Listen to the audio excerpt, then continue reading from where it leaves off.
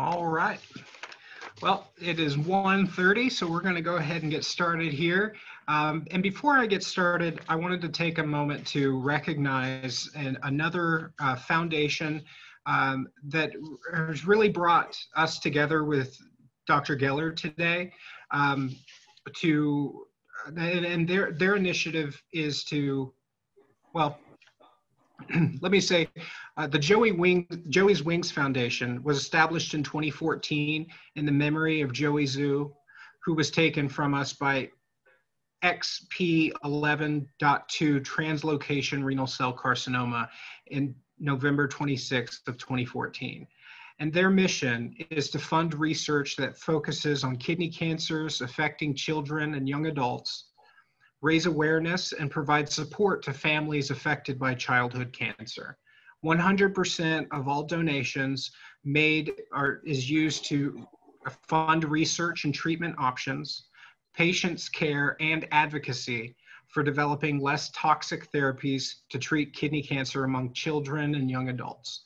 So if you get a moment, please visit joeywings.org for more details on their organization.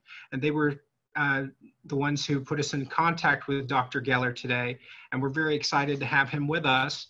Dr. Geller, thank you for being here. Could you please share with us a little bit about what you do? Oh, sure. Yeah, I'm not muted.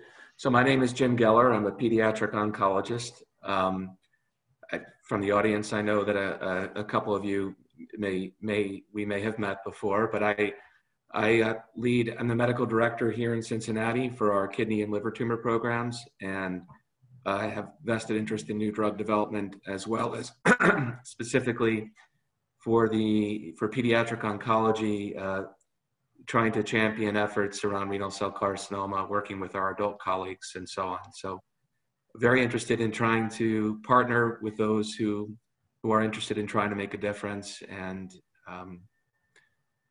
that's who I am. Awesome. Thank you for being here. And I'm going to go ahead and stop sharing my screen so you can share yours.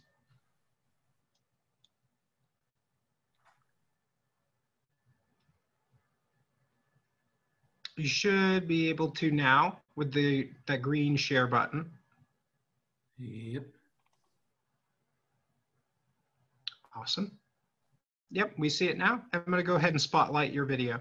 Oh, before we get started, and anybody, feel free to ask questions throughout the presentation.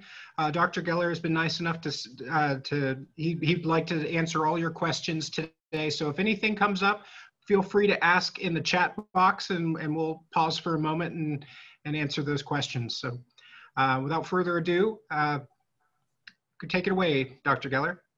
Well, thank you. And thanks to the Scott for helping coordinate this, and to the Judy Nicholson Kidney Cancer Foundation, to Kathy for helping of Joey's Wings for bringing me into this. I do enjoy meeting parents, patients, advocates, other stakeholders, and working to advance things. And I think one of the things that you'll see today is that partnership makes a difference, and it's important. Your voices are important and impactful. I'll show an example or two of how that's happened over the years. My goal today is to just give you all, given that I was anticipating a broad audience of different backgrounds, a flavoring of what pediatric renal tumors is about. I will go over just a brief intro to give a flavoring, sort of appetizers as we go through.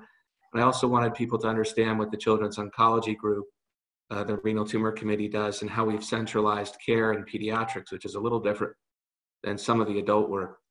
And then we will close by spending time on the pediatric version of renal cell carcinoma called translocation renal cell carcinoma. So in thinking through solid tumors to the kidney in kids, there is probably a list of 30 other tumors that I could have put here. People think of Wilms tumor first, second, and third, and then maybe renal cell and sarcomas and rhabdoid tumors after. But we do see a wide array of cancer in kids in the kidney. I'm going to go quickly just because I want to, again, give you a flavor and not for anyone to be tested at the end. So occasionally I will get called to meet a mother who has not yet given birth to her child and consult on behalf of our maternal fetal program, because sometimes kidney tumors in children are diagnosed before they're born. This is a mesoblastic nephroma diagnosed in utero where that M is. Hopefully you can see my arrow. And this is the most common form of kidney tumors that people can be born with. Typically presents in the first 3 to 6 months of life. And more often than not, when it's resected in time, is benign. This is a 15-month-old who presented with a rather large, what looks like a bunch of cysts replacing that left kidney. It's called a multicystic cystic nephroma. Cystic nephromas are more known to occur in adult women, but we do see them in children, often associated with a gene called Dicer1, which is something we didn't know anything about until about 10 years ago. This is another example of a benign tumor, despite how large it looks, but typically does require resection. I'm just trying to give you all a flavor of some of the rarer nuances before we get into the more common ones. This is an example of nephroblastomatosis. This is a complete enlargement of both kidneys where they maintain the fetal architecture of the kidneys from an in utero look. They haven't quite matured yet, and they have these. It fills the belly. This is not polycystic kidney disease. These kidneys, about 100% of the time, if it's called the diffuse hyperplastic type, will go on to develop Wilms tumor in the kidney, or sometimes they develop what's called nephrogenic rests, which are precursors to Wilms tumor. And we have to monitor these children every few months for 6-7 years of their life for the development of this, and in fact, sometimes treat preemptively. So that was really to give you a flavor of things that this audience probably hasn't thought about before. And now I'm going to turn to just, that was really just to give you, again, a flavoring, to turn about how we handle things centrally within this country for pediatric kidney cancer. A little bit of history. The National Wilms Tumor Study Group was established as one of the original cooperative groups by the NCI. It was among the first 4 cooperative groups in children and 9 adults. And the National Wilms Tumor Study Group conducted 5 studies in about 35 years. So here, this is an important message. The National Wilms Tumor Study Group from 1969 to 2002 enrolled more than 10,000 kids with kidney cancer on trials. When you think about the fact that in 2020, we have about 450 Wilms tumors per year, about 600 kidney cancers per year in total, this means that we enrolled more than 90% of all kids with kidney tumors on our national trials, and these were clinical trials, which proves that you can study rare diseases if you collaborate. We developed a lot of insights from these trials. In 2000, we did merge, and we joined the other 3 pediatric groups and formed the Children's Oncology Group. And the first study that we formed was the AREN O3b2 biology and banking study. This was launched to centralize the assessment of pediatric kidney cancer through a coordinated effort by our renal tumor committee to support 4 clinical trials, 3 of which included, well, all 4 included Wilms tumors, but 3 dedicated to Wilms tumors and 1 dedicated to other cancers. So the goals of this study were to assess via histology, stage, metastases, age, the tumor weight, and some biological features of the tumor, the patient's risk, and to define their eligibility. We did maintain a biobank, and we did annotate these biospecimens. Despite the burdensome requirements for submissions, all the centers did submit nearly everything that was required of them, including images and pathology and so on. So this was presented in ASCO 2015. We do a real-time review with pathology, radiology, and surgery, and ultimately an oncologist defines the initial risk assignment. Dr. Elizabeth Mullen has been study chair and I've been vice chair for the last 10 years or so. So the two of us basically assigned the risk to every kid for a long time to figure out what trial they would be eligible for. The study opened in 2006. It closed down for a couple years recently, but it has been reactivated as of the last week because our next series of studies have opened. We've accrued more than 6,500 kids. About 80% of them are Wilms tumor, and the other 20% make up all the other diagnoses. Excuse the sounds in the background, by the way. I have 3 remote schoolers and 2 dogs and a spouse working from home, so I do welcome your questions and interruptions as long as you tolerate mine. In truth, I do want to hear your questions as we go. We decided to do a feasibility of our real-time central review. This was presented to the adult cooperative groups. And to remind the audience, the National Wilms Tumor Study Group, again, was one of the first cooperative groups to successfully conduct prospective clinical studies in cancer, kids or adults. And our goal was to complete our complete review within 14 days. Most of our reviews were completed within a day and a half of receiving all the specimens and images. We had a median of 8 days. And we looked at concordance between central review and institutional review of the imaging, of the pathology, of the surgery. And in the first 3,000 patients, we found 1,205 discrepancies.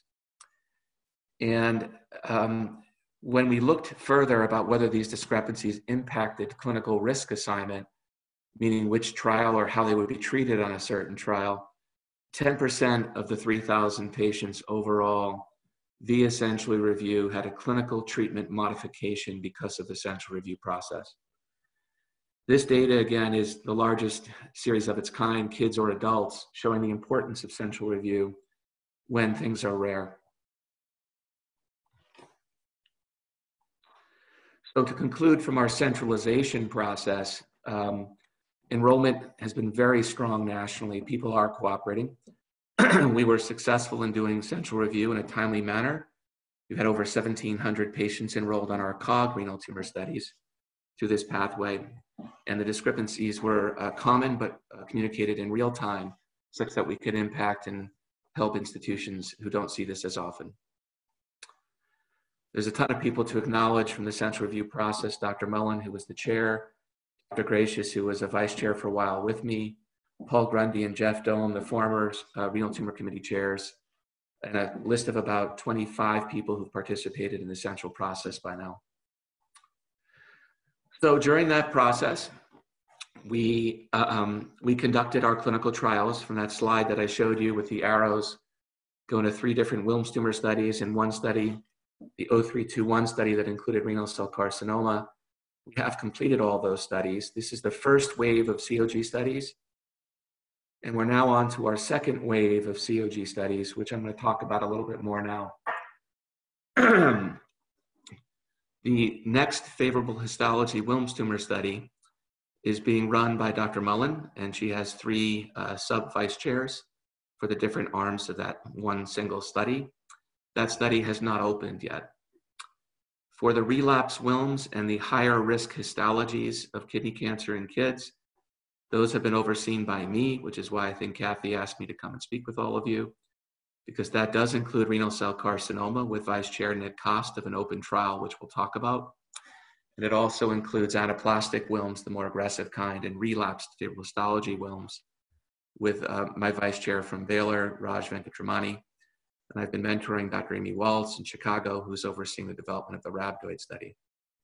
I spend most of the time talking about these 2 studies, the RCC study and the anaplastic and relapse Wilms study shortly.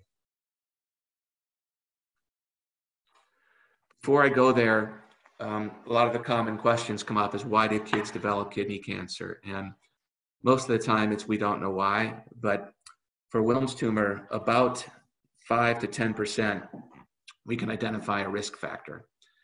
There's about 50 to 60 different genetic conditions linked to Wilms tumor.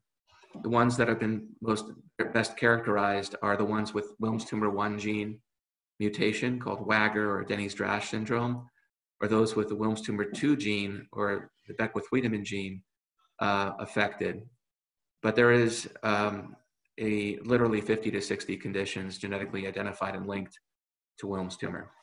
There's also been some familial Wilms tumor genes. But the genetics of the Wilms tumor themselves, the cancers, not the children, are prognostic and used in our risk stratification modeling.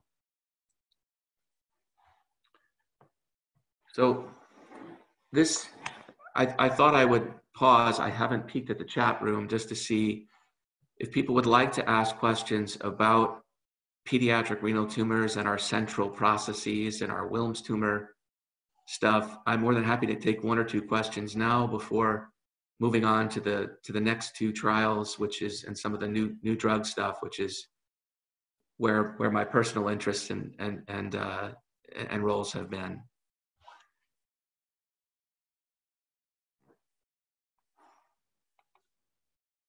Okay. I'm going through it fairly quickly again because I want to keep your interest and hopefully give you that flavor. But also, I really would like to have the dialogue afterwards. So I hope that you all will stay on and join me. For study AREN 1921, this study was just activated on Friday, September 18th, 2020, after about 6 or 7 years of development. The anaplastic Wilms look more aggressive. Their cells look more aggressive compared to what's called favorable histology Wilms. And this study has been activated for our anaplastic Wilms tumors, those more aggressive ones, as well as for those that have the favorable Wilms, but for whom they've had a relapse. So this is what's called our high-risk Wilms protocol. We have a regimen called regimen UH3, which I will show you just to give you a flavor, and a regimen called cyclotopo and ICE for the higher risk relapses.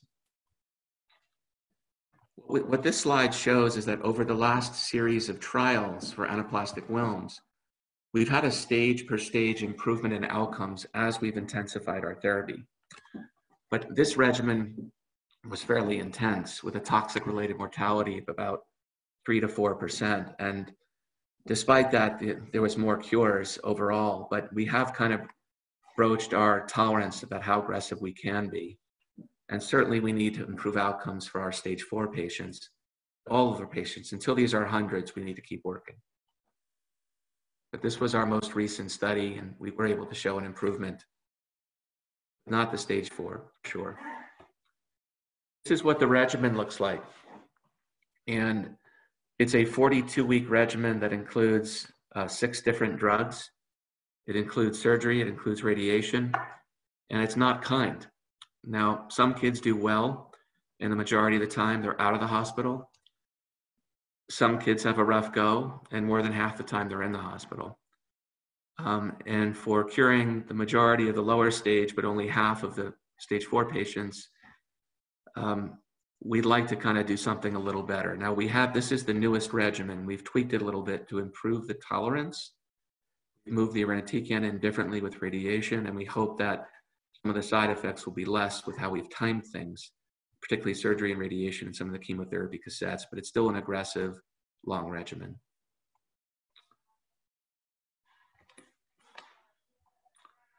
Now, I mentioned that we're also treating patients with relapse Wilms tumors on this study. They have to have the favorable histology kind. We really don't have good options for relapse anaplastic Wilms, and for those, we look at new drugs.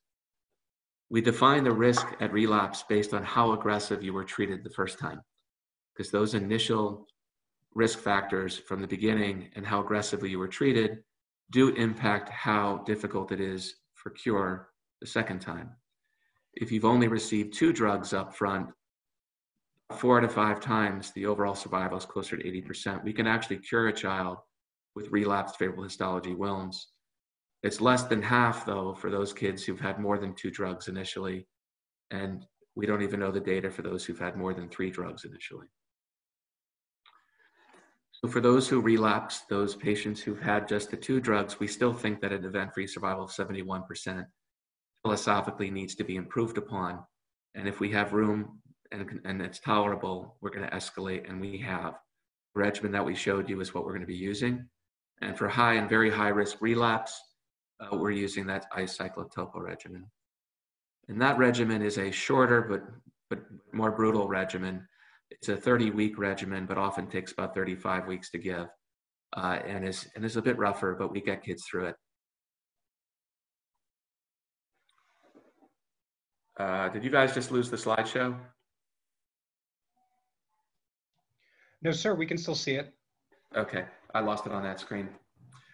So I'm going to turn my head, I apologize. So the exploratory endpoints, we are looking at kidney injury biomarkers. We're looking at minimal residual disease, and we are advancing liquid biopsies in pediatric kidney cancer and trying to figure out how to use them. We're looking at some biological issues, some surgical endpoints, and we are advancing centralized, quality assured, intensity modulated radiation to spare kidney and heart and liver within the protocol itself centrally. So these are things that we've been able to do.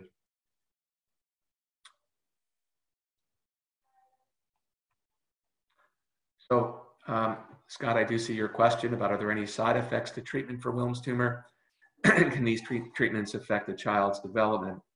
First, let me acknowledge Conrad Fernandez, the current chair of the Renal Tumor Committee, Raj Venkatramani, my vice chair on this recent study that was activated, Dr. Mullen for her work on the biobank and the biology study, and Peter Ehrlich, the leader of surgery for our committee, John Calpicro, the leader of radiation oncology for our committee, and our entire committee.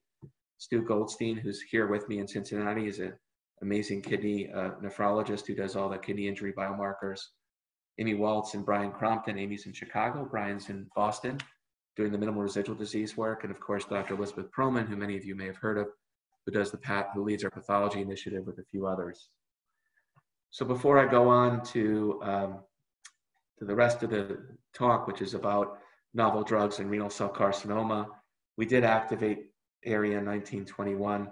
The anticipated late effects from Wilms tumor therapy, we do see when you get 2 drugs and you don't need any radiation, in our survivor end results series, or the childhood cancer survivor series, we are seeing that these survivors have matched outcomes neurocognitively, emotionally, physically, marital, job, education of their matched siblings. So we're not seeing the late effects from those 2 drugs. When you add in the 3rd drug called doxorubicin, about 0.5%, 1 in 200, will develop a second cancer, a leukemia, and combined with radiation to the lung, about 1 to 2% will develop heart effects. And we are using heart protection medicine now more routinely, and tweaking down the doxorubicin dose more regularly. With the more aggressive regimens, with the cyclophosphamide and the ifosfamide, we do now standardize fertility consultation. We have an oncofertility workforce within the Renal Tumor Committee.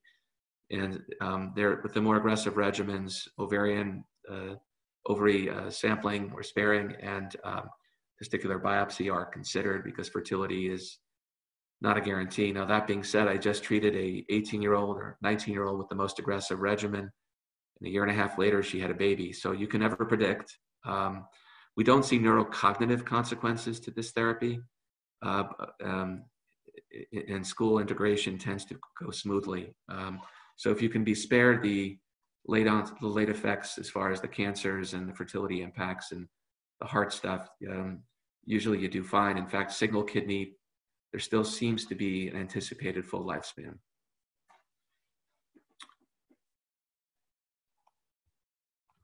Yes, Courtney, I'm happy to.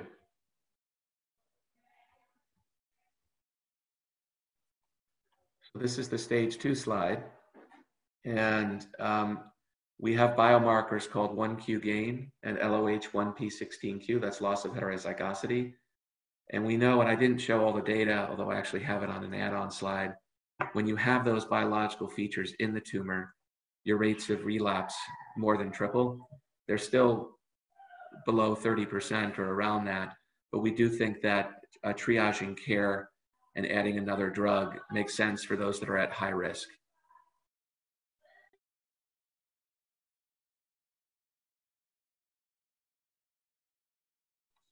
Sorry, my son was singing. I had to tell him to stop. Other questions about what I've presented so far? Okay. So where we are now, and before I move on to the RCC, one of the things that I've done for the Renal Tumor Committee was I was their liaison to the new drug development, their developmental therapeutics committee for the first 15 years of COG's renal tumor committee.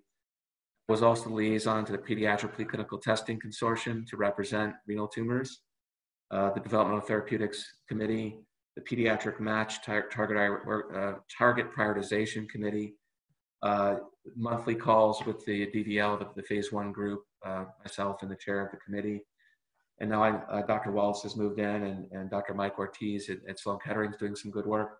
So we're mentoring them into more of a leadership role. During that process, I had the opportunity to chair 3 phase 1/2 studies that came to COG through the renal tumor pathway, and actually largely through the RCC pathway. And this is where we get to some of the topics I think are relevant to many of the audience here, and some to others. So the Tuvantinib study came out because Tuvantinib, the c-Met, was thought to be a good target for TFE renal cell carcinoma because the TFE3 gene upregulates c-Met. So this study was launched by Arcule and Daiichi Sankyo. Andy Wagner in Boston was involved, myself and a handful of others, and we accrued 6 patients with TFE RCC total and didn't benefit at all, unfortunately. And I think part of it is this is a bad drug.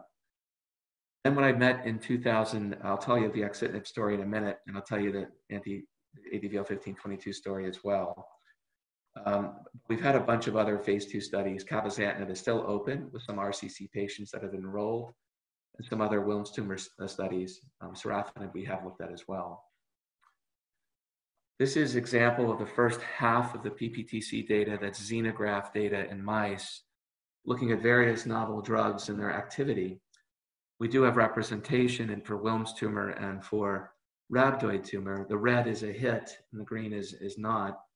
AZD1480 is actually a JAK-STAT inhibitor. We don't think it worked that way. As you can see, there's no renal cell carcinoma models in this. There's no CCS, split clear cell sarcoma models either. And that has been a gap with which many of us have been collaborating to improve. I did want to share the 1522 story because this is a story that Andy Woods, who's our patient liaison on the COG Renal Tumor Committee, he had a child with Wilms, and he was very active in helping make this happen. But this is a drug that targets CD56, and it's on the surface of a lot of cells, and it brings a chemo to it. It's called antibody-drug conjugated therapy. And we had good data from the mouse models from the PPTC showing effect, and we had good expression data in a number of tumors. But the drug failed the adult trial. And this is an important discussion point because once it failed the adult trials, they lost interest and they didn't want to support the study.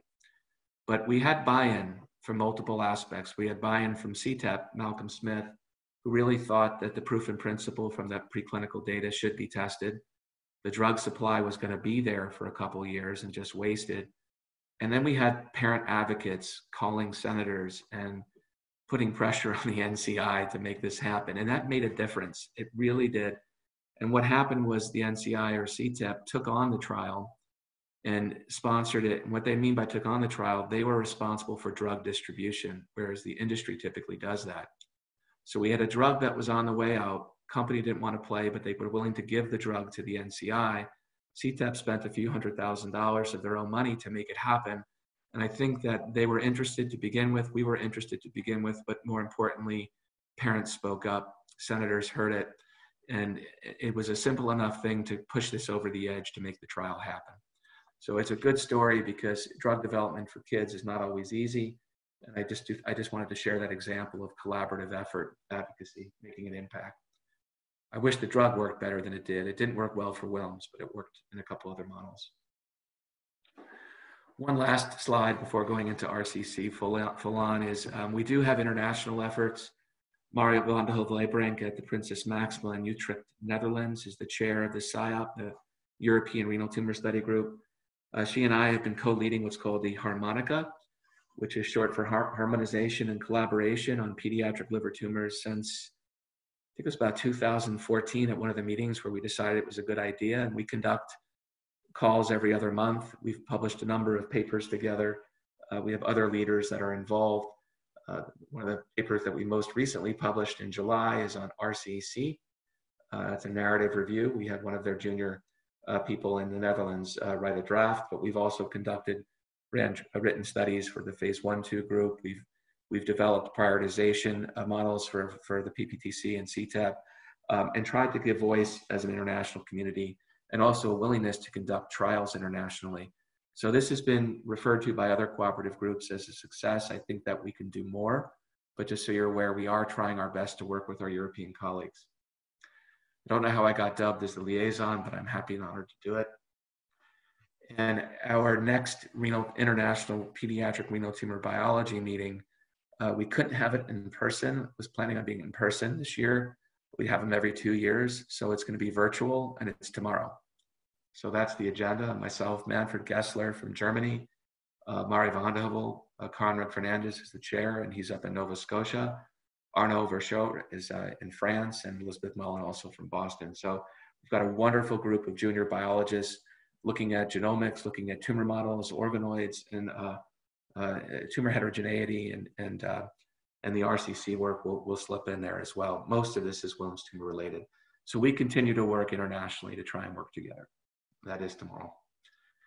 Registration is open, but I'm not sure if you have to be affiliated with an institution or not. So some of you have been waiting to hear about this, others more the Wilms. So TFE, or translocation morphology renal cell carcinoma, is now the subject of a formal prospective clinical study, which is the first time that has a trial devoted just to it. And it was a randomized 3-arm study looking at anti-VEGF with axitinib, anti-PD-1 or immune therapy, which is Nivo, or the combination. And before we get into that study, Dr. Jeff Dome and myself, and this goes back 16 years, we published a review of pediatric renal cell, and we found that the outcomes were fairly similar to adult renal cell, although the staging systems were different. Our stage 4 patients didn't do as well. And there were some nuances, but what we did find are some hints, and this was early. This is before we knew what translocation renal cell carcinoma was. We found that the kids who had node-positive disease that was completely resected without distant metastases, so what's called node-positive metastases negative disease, in the kids, in the retrospective review, there was about 50 or so of those kids in the reports. 70% were alive and doing well, whereas in the adults, the literature suggests about only a quarter of those patients survived. So we right away figured, hey, wait, there's something different. The same year that we published this, the WHO came out with a formal, in 2004, description of translocation morphology renal cell. I moved to Cincinnati. One of the first things I did with our pathologist, Margaret Collins, is we went back and reclassified all of our renal cell. Because like any literature review of pediatric renal cell, it would have all said, the majority were clear cell, and it's not true, or papillary.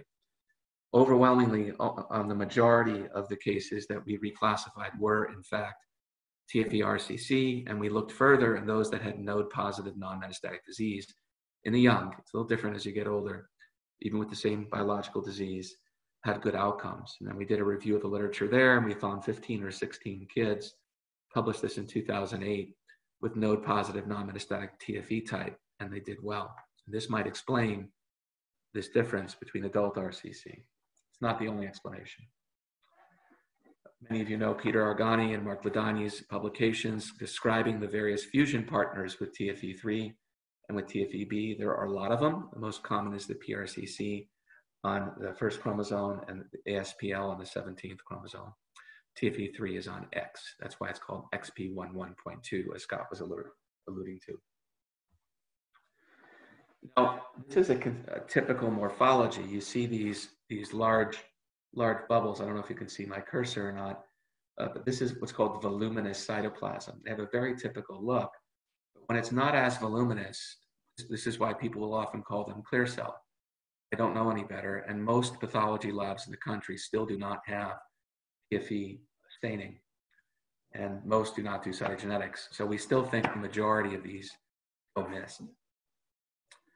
Well, we did an epidemiology report in kids through age 21 from our biology banking study, O3B2, and we looked at our first 120 RCCs enrolled. We now have over 200. 3.7% were RCC of the enrollments at the time. Median age was 12.9 years up to 22.1 years. And 47% were listed as TFE RCC from just central path review. 21% were not otherwise specified. Now, a number of those have since been reclassified, and I would refer you to a paper by Mariana Kajayiba in 2018 in Cancer, redoing the data with over 200 of our RCCs, showing that that percent is right, but the NOS cases, not otherwise specified cases, are much lower now because we've been able to classify them into various categories.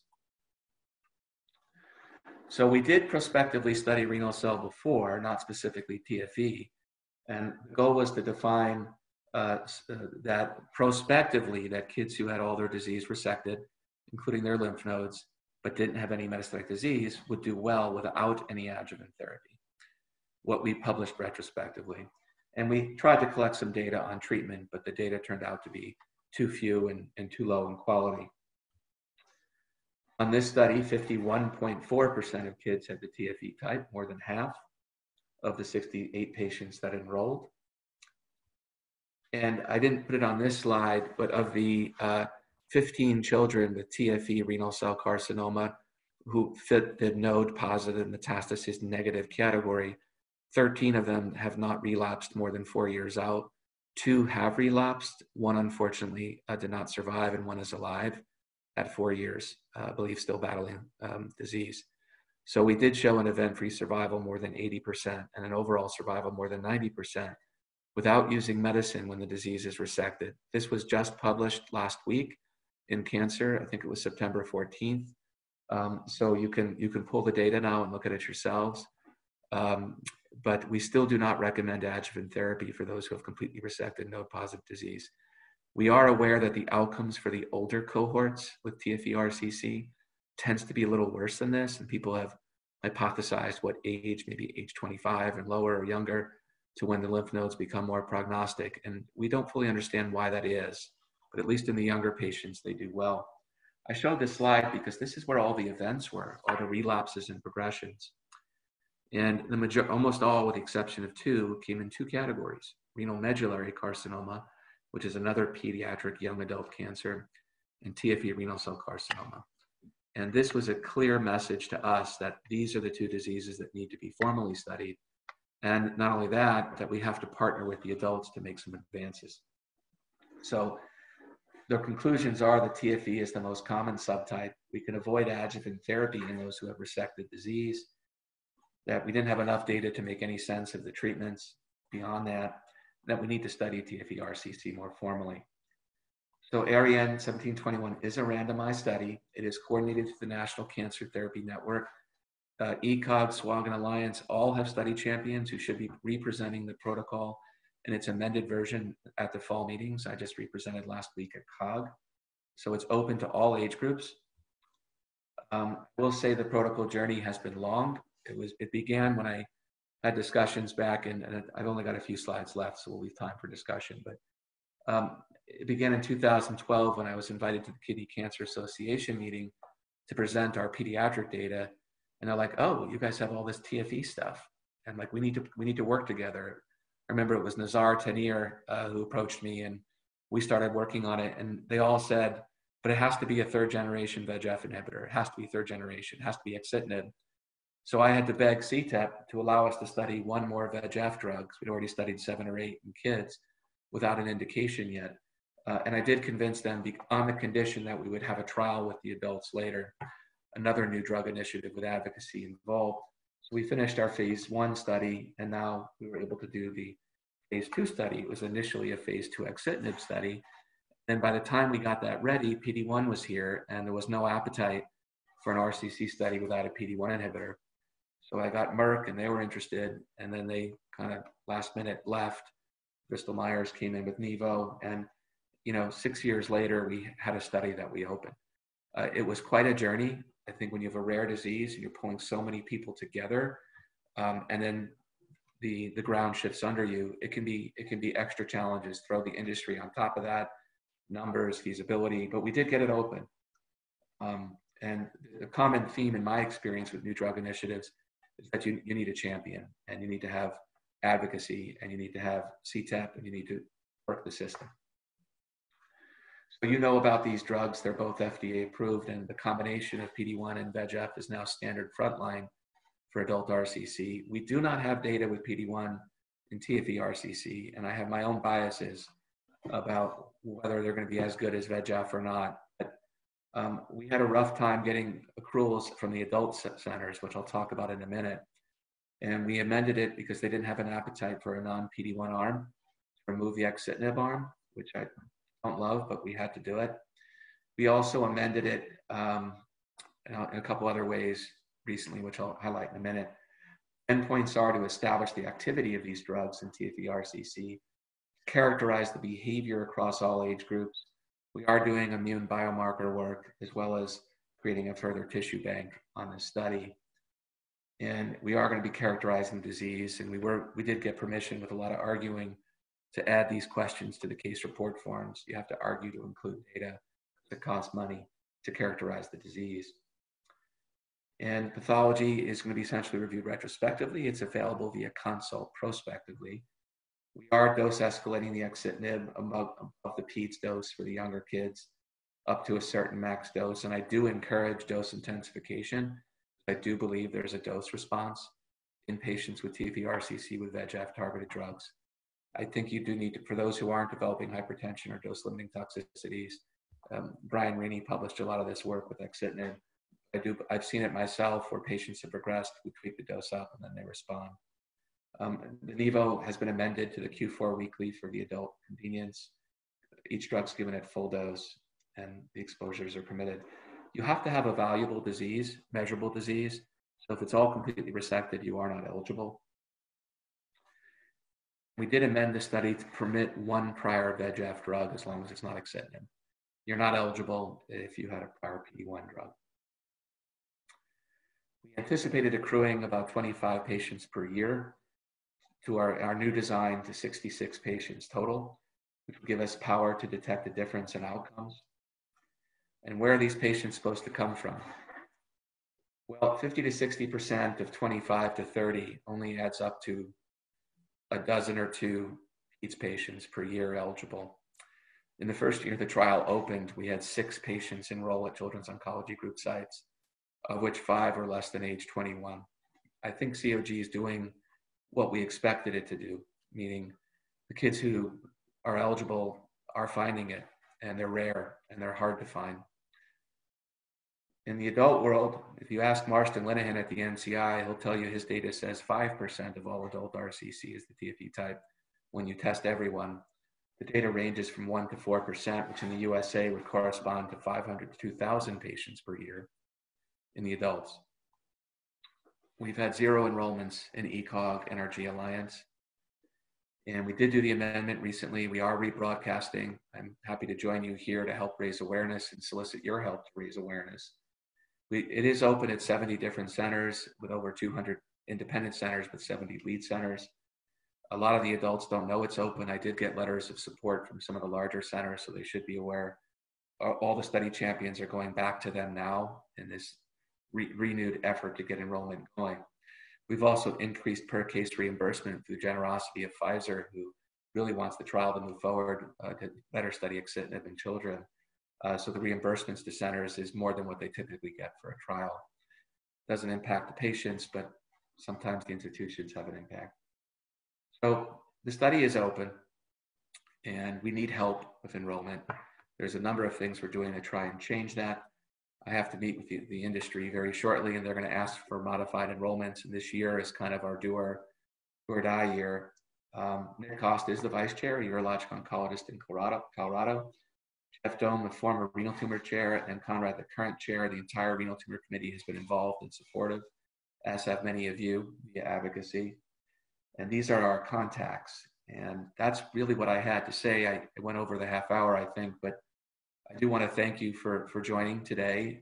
This is the new Cincinnati Children's. Everything you see here is Cincinnati Children's. This is all new right now. It'll be opening within a year, and with over 700 beds. We have over 1.5 million square feet of lab space, and this is our Liberty campus, where we have one of two of the only pediatric proton facilities in the country, and 4 gantries with a pediatric entry and an oncology clinic right above, attached to a inpatient ward that's about 20 miles away from here. And I would welcome any questions that you have. Okay, I'm just looking at the chat room now, but I am officially done, Scott, so I'm happy to look at the chat. Yes, sir. Thank you very much. We do have a couple of questions. The first from Walter Johnson. He's asking, are many parents of the children kidney cancer survivors, or are we seeing any link? So hereditary kidney cancer, you know, interestingly enough, in the Wilms tumor group, it's about 1 in 200 where there's a relative that had Wilms tumor. It's very rare to be genetic and where it's hereditary. Most of those genetic conditions are sporadic, meaning they're acquired by the child, not passed down. In renal cell, we've published this, and it's in that report from the 2015 in Cancer, as well as from the 2018, that actually cancer predisposition conditions such as von Hippel-Lindau, hereditary CMET, or hereditary papillary, are actually exceedingly rare in pediatric patients. I believe we had 3 VHL patients out of the 200 or so patients that were identified through our national data bank. Now, it could be that some of the older teenagers are presenting to adult programs and we're not capturing them. Aside from that, there's the very rare hereditary MET, germline MET situation, but even there, we're not seeing them manifest in the pediatric ages. They still seem to be young adult to adult age onset. Nyla has a few questions. Do you have results from cabozantinib studies?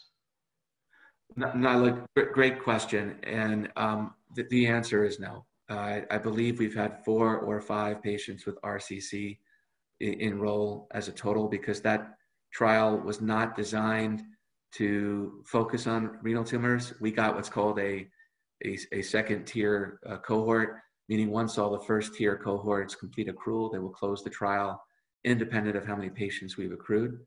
I'm not sure how many of them are TFE-RCC, nor have I seen the response data, nor am I allowed to see the response data. I can point you to my most recent publication in 2020 in Pediatric Blood and Cancer Reviews 2019, where I did publish on a couple kids who've had cabozantinib and a couple others that I'm aware of that have received it. And I'm happy to share my thoughts. But it's any thoughts that you're going to hear from anybody, whether it's David up in Boston or somebody else, we're all working with anecdotes. And actually, that's why I've created the registry, www.trri.org, for TFE-RCC of all ages, to try and centralize knowledge, because the clinical trials only capture a few patients at a time, because they're usually lumped into non-clear cell RCC. And that's another reason why I think the 1721 study is so important, is to prove that we can get together and study this disease. So I can share anecdotes either offline or online, and my impressions, but I think centralizing knowledge is one of my key goals with both of those initiatives, both the registry and the trial. Do you have any pointers on whether axitinib and nivo synergy is proving more effective than single agents axitinib and nivo? No. Again, the enrollment to the clinical trial is 6 patients deep. So I don't have even though I'm the PI, I don't have access to response data. And actually, maybe 1 or 2 patients I can tell you have been assigned to the combination. So there's nothing I can tell you from the trial beyond anecdote anyway.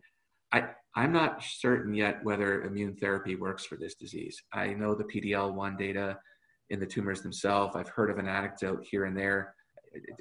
IL-2 interferon can stabilize, but I'm not sure PD-1 or CTLA-4 work. People think that it's going to be the stronger drug, but just because it's an RCC, but we have more data with VEGF. it's not great data. So I definitely understand people wanting to combine or explore beyond that. But the adults data, Nyla, does show that adding the VEGF to the PD-1 makes a difference in clear cell RCC, and it's not unreasonable for somebody who may have progressed on PD-1 or to add in VEGF therapy. And then Linda asks, with children, are there as many surgeries as there are with adults, or are drugs always the first treatment of that? Or if it were up to me, they would have more surgeries, not because I'm mean, but because I'm kind. This is a misperception by a lot of medical oncologists and surgical oncologists who deal with adults, and sometimes even parents themselves or patients. Kids tolerate these surgeries infinitely better than adults. You go in for a thoracotomy to clear out lungs where you have to open up the lungs. The kids are out in 4 days off pain medicine and running around. If it were me, I'd be laid up with fractured ribs and in pain for 6 weeks. And the same is true with large abdominal explorations with lymph node clearance and even organ clearance. So we do encourage early cytoreductive nephrectomy in kids. We think we're never going to prove the data. We can argue the adult data. It's gone back and forth over the decades, but I do think there's merit to debulking. I had recently a patient who was 17, who thank you for taking the share with, who was 17, who had a met here that we removed, a large met here that we removed because it was fractured in pain, and the primary that we removed, and he's 2 years later and stable. And I don't think he would have been had we not been aggressive surgically, and he healed from the surgeries within weeks. So we're not gentle when it comes to surgery for kids. And then what are the chances that if you have RCC as a child that you will get it again as an adult or have it metastasize?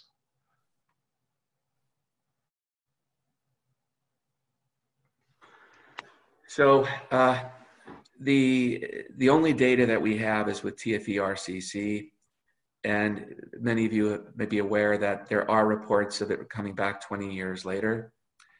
And whenever we publish our outcome data that's 5 years old, showing that you don't need adjuvant therapy if you resect all the lymph nodes in the disease, and 13 out of 15 didn't relapse by 5 years, we will find a reviewer that will quote the couple case reports out there of delayed recurrences, because we do know that some of the patients with TFE-RCC have a very indolent disease, and we don't know why cells hide somewhere and come back decades later. I think it's rare. I think it's fairly, anytime it's happened, it's probably been published. There are other variants of RCC where you are at risk to the other kidney. I've never seen TFE-RCC occur in both kidneys. If any of you are aware of it, let me know. As far as I know, this is not a germline predisposition thing. But there are environmental factors that can predispose to RCC, such as kidney transplant and other things, where I have seen kidney cancer in both kidneys. And then Nyla asks, does TRCC start in the womb or is it environmental? Nyla, it's a good question. I think it's environmental. And the reason I think that is that in children, 1 out of 5 kids who get it, and this is also true in some of the young adults, they have a history of a cancer before for which they had chemotherapy. So we do know that chemotherapy, the TFE-RCC, 20% of the time is actually a secondary cancer. Now, one could argue that maybe it's the genetics that led someone to have 2 cancers. We think it's the genotoxic stress from the chemo, and the same could be said from the environment of causing the TFE3 fusion to occur. I've seen a kid who was 1.5 years old have it, but most of the time it's in the teenage and young adults. I probably know half a dozen kids less than 10, which also argues against it being in the womb. There are no studies that I'm aware of where people have taken, the blot tests when you're born to look for the fusion, like people have done with leukemia. Leandre asks, if ipilimumab and nivolumab combo doesn't work, which treatment is the next step? for RCC, a clinical trial, if you have anything available to you, the VEGF drugs do work. They don't work for a long time, but they do work. They work better if you are aggressive with them and support through side effects as best you can. And the other thing that I do use, we haven't published this yet, is radiation for areas of symptoms. We've done that about a half dozen times, and it does seem to work, unlike in clear cell RCC, which maybe not as reliable, but there's a lot of biology in TFE-RCC that's similar to sarcomas. As many of you know, the ASPS gene, which is the TX17 version, is the same gene that's fused with TFE3 and alveolar soft part sarcoma. And some of the biology is more similar between those than TFE-RCC is with clear cell RCC. And we know that radiation works well for that, which is why we've tried it. For example, if someone has a lymph node in the chest pressing on their airway, or a tumor pressing on their spinal canal, we've seen it, used it effectively, ameliorating symptoms and preventing those tumors from progressing for more than a year. They're tools in a toolkit. They're not the answers, unfortunately. I think we obviously need better therapy. The other thing, I generally for VEGF use axitinib first, but sunitinib dose increased. Cabozantinib, in my experience, is a bit more rough to tolerate. But those are the drugs that I recommend. Thank you very much. I do have data with mTOR, and I don't think it works for this disease. I do know of a patient who's getting lenvatinib with everolimus, the mTOR combination, and is benefiting. I'm just not convinced yet what mTOR brings to the table. And then Wendy says, thank you for all the work that you do. Her daughter is a stage 4 Wilms and a translocation RCC survivor. She feels so fortunate to have great minds working to help kids survive. She had many complications and lives with lifelong challenges, but overall is doing great. And Nyla is also thanking you for your detailed talk and answers. Would be amazing for it to be as high as Wilms, a cure for TRCC. To Wendy, thank you for sharing your story. Any positive that we can see is obviously most importantly best for the child and their family, not a child anymore, and obvious positives. But those stories do help fuel the engines of those of us who aren't touched the same way you all are. Many of you are with your family's lives, but we are touched with the privilege of taking the journey with you and your trust. And like you all, sometimes we need to lift up too. So love seeing the photos, the positive stories. Nyla, thank you for the encouragement. We are going to continue to work and for the support we've received from many of you. So thank you for those comments. I really appreciate it. I'd like to thank you one more time, Dr. Geller, for joining us today and sharing your insights and your expertise. For anyone who missed a portion of this video, we will be posting this on our website and social media by tomorrow. So you can find these videos if you go to jnfkidneycancer.org and you go to the Education and Support tab. Right here under videos, you will find past talks that we've had and interviews that we've had with different kidney cancer experts and caregivers and survivors and lots of people sharing their story. And you can also join us on Facebook and follow us there. And if you'd like to sign up for any upcoming videos that we're doing, then you can do that also from our page. The next one that we have is going to be on October 14th. And Jenny Spencer with Fight the Fatigue is going to be talking about the role exercise plays in helping you fight against cancer. So if you're interested in attending that, you can register for it on our website. Thanks again, Dr. Geller, and I look forward to talking with you again another time. Have a great day. Thank you, everyone.